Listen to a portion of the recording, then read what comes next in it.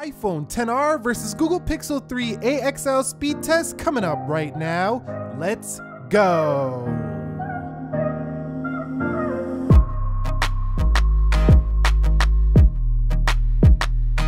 So what is up, guys? Nick here, helping you to master your technology. Welcome to the iPhone XR versus the just released Google Pixel 3 AXL speed test. Let's begin with a boot up in 3, 2, 1. And I'm pretty excited about this one because Apple's kind of advertising the XR at $449. Actually, you need to trade in an iPhone to get it, so read the fine print. But the Google Pixel 3 AXL is $479 outright. You don't need to trade. You can also trade for the Pixel 3 AXL and get it, even cheaper. So if you want to trade your old Pixel, for example, you can knock 200 bucks or so off. And you can see that the Google Pixel 3 AXL just took the iPhone XR to school on the boot up test. Okay, so we're gonna skip right past biometrics because the Pixel 3 AXL has the fingerprint sensor on the rear and iPhone XR relies on Face ID. Now, this does have Android Q beta already available, iOS 13 coming next month, but for this test, we're running Android 9 Pie stock out the box, which you get with the Pixel 3 AXL, and iOS 12.2 right now, 13's coming next month. You can see everything closed out here, everything closed out for the iPhone XR. Let's begin with clock 3, 2, 1. And you can see the XR significantly ahead there. Let's go into calculator 3, 2, 1. And XR ahead there as well. So the Apple apps seem a little bit better here. Let's go into settings.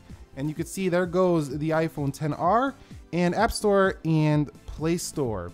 And you can see that the Play Store a little bit behind there. Now, remember, I could turn the animations down for the Pixel 3 AXL to keep up with that of the XR. Let's go into Instagram, 3, 2, 1. But everything for this video is stock. You see the Pixel 3 AXL there, but the XR very smooth once in that application. Let's go into Twitter, 3, 2, 1.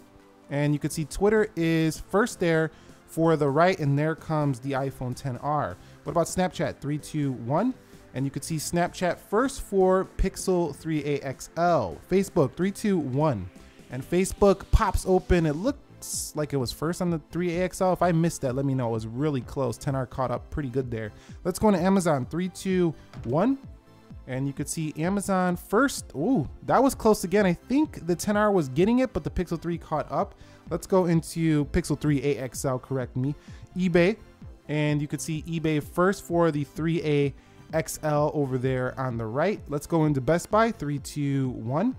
And you can see Best Buy has a little pop-up right here, but first here for the Pixel 3 AXL.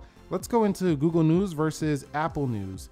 And you could see right here, Apple News seemed a little quicker on that one. Although these are different apps, I wanted to compare them because they are competing apps on both platforms. Let's go into Subway Surfers, 3, 2, 1. And you could see that Subway Surfers, this is where the XR should pull ahead as it is a flagship phone, but Pixel 3 AXL, what's going on? Ooh, pretty close, but I do think the XR had that one once again. And let's go into Temple Run 2, 3, 2, 1. And you can see Temple Run 2 looks to be ahead there on the iPhone XR. I'm trying to figure out which one has volume on. And you could see, yeah, the XR is ahead. Not by much, but it is ahead. So I think when it comes to gaming, you still want to pick up the XR of these two. However, this is pretty good for this mid-range processor that's in here. It's not bad at all. So I think that's the XR with all that volume going on. Maybe it was the Pixel 3 AXL as well. Turn that down. And you could see that this load time on Fruit Ninja was first to the XR. Once in the game, not a big difference. I mean, you're gonna play the games and you're gonna enjoy them. And actually, I found so far that the XR just feels smoother in gaming. Let's go into Dead Trigger, 3, 2, 1, and see what happens here for this game. And you can see the XR jumps ahead again. Let's hit play. And let's see which one can load in first.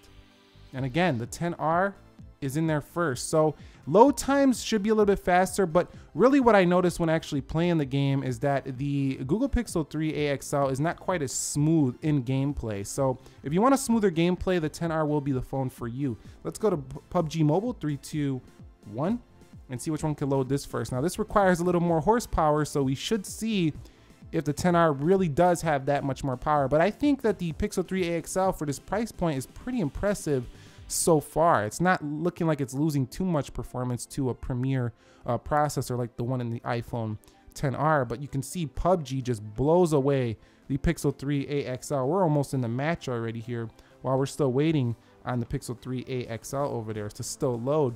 So yes, when it comes to more, you know, premier games, definitely the 10R is going to be the phone for you. You can see it right here. We're already in the match. Now the Pixel 3a XL catches up, and this can mean the difference between a lag in that game and, you know, not a lag in that game. Yeah, overall, you've seen from this first initial test that the 10R definitely showing that A12 being more powerful in games. Day-to-day stuff though, this is very acceptable performance and actually a little bit better than I expected for a 670 Snapdragon. Let's quickly run through the RAM management. Remember, 3 GB of RAM, 4 GB of RAM here. Android typically needs a little more RAM than iOS does to, you know, load things up though. So we'll see if the Pixel 3a XL can hold the apps at the same level of smooth that the iPhone 10R does. So pretty good RAM management so far. It's almost like you don't even need more RAM than this, as the 10s and 10s Max has 4. But this makes me think that did they even need 4 GB of RAM, because the 10R just doing excellent right here and super silky smooth, stays the way it does since day one. Let's go into PUBG Mobile here. Pixel's got that one. This game right here had that one ready. Fruit Ninja. Oop, a little bit slow there, but still had it. Let's go into Temple Run. And let's go into Subway Surfers. That looks like a reload to me. Yes, that is a reload here for Subway Surfers. 4 GB of RAM, we get a reload there. What about the Google News? Best Buy.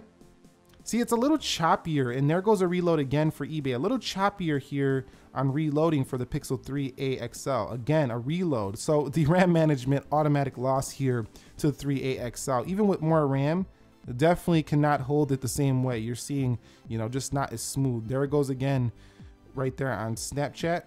And this was a problem with the Pixel 3 when it first launched. You can see Instagram's good. The Play Store is good. Settings, calculator, those look like a little bit of a reload as well. So the RAM management wasn't too impressive right here for the Pixel 3a XL. I'm calling the winner here in reloading your applications definitely to the iPhone 10R. That was a little bit disappointing considering it has more RAM than this phone. Okay guys, so I took the same 1080p 30 frames per second video on both of these, and they're about 30 seconds long. So let's go ahead and render these things out to see which one does get there first. 3, 2, and 1. It's either going to be the iPhone or the Pixel series right here. Now, this phone right here, the iPhone 10R, does have access to amazing programs like LumaFusion as well as iMovie for your phone. So if it's faster here for the Pixel 3a XL, that just means in this particular application. But for here, you can see that not bad on the Pixel 3a XL, beats the 10R in this application. But again, it doesn't have as many applications for video rendering that are like as polished on the Google side. So definitely, I think for video rendering, you still want the iPhone, but still respectable performance here with this mid-range processor. Okay, so here we are with the final Geekbench scores. You can see, wow, this is a laughably, wow, this is just a crush for the iPhone 10R. But hey, slow down before you say, yep, that's what I expected. Good boy, 10R. Remember, this phone is really not taking advantage of all that power, but what this power does give you is that ultra silky smooth performance day to day, that good RAM management that you've seen. Other than that though, this phone really doesn't do much but, you know, what iPhone's been doing forever, just a grid of icons and just open up your apps and stuff like that. It keeps it humming along really great. If the Google platform had this kind of power, I think it would take more advantage of it. But at the same time, you know what? These scores are mid-range right here, and you wouldn't buy this phone for premier processing. You would buy this phone because it has a better display than the 10R. You would buy this phone because it's cheaper than this device. Regardless if you can trade in your iPhone, this you can get outright for, you know, the same price as this would have traded in. Also, this guy right here, you can trade in and get this like in a $200 price point if you trade in an old smartphone.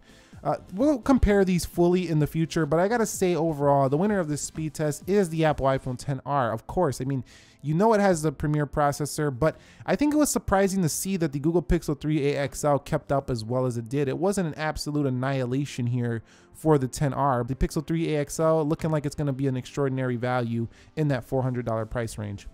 If you guys found this video helpful, entertaining, informing, do me a favor, click that like button for me. If you guys want to see the full comparison between these two, where we show photo samples, we show, you know, we talk about everything that matters between these two and buying one, let me know. And I will catch you all in the next episode. Thank you very much for watching. Nick here helping you to master your technology. Be sure to be well, and peace.